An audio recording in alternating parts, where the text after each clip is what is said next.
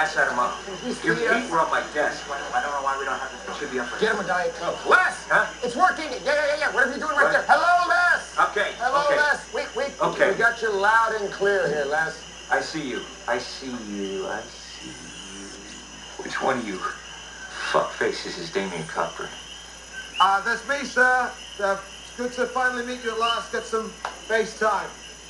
Who here's a key grip? You. Hit that director in the face. Really fucking hard.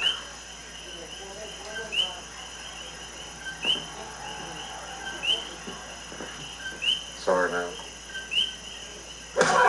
Ow.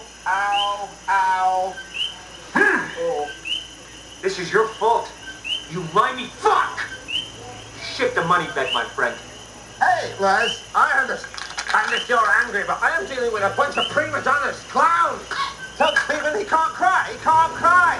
You know how you handle an actor? They whine about anything. You pull down their pants and you spank their ass. You spank that ass, Les.